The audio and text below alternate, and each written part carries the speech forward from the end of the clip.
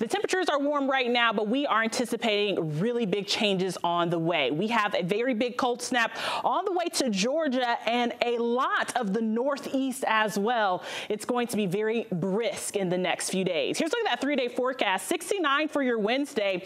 Temperatures falling into the low 50s, and as we get into Friday, highs will only be near 52 degrees. But your overnight lows, when you wake up in the mornings, it's going to be very cold. In fact, Friday morning, 36 to 37 degrees. Some people might be asking, will we be seeing any frost? Well, the temperatures will be there for us.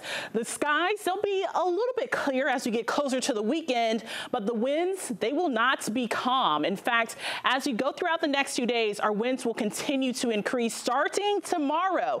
In fact, tomorrow evening, we could be seeing wind gusts of around 30 miles an hour here in the Atlanta area.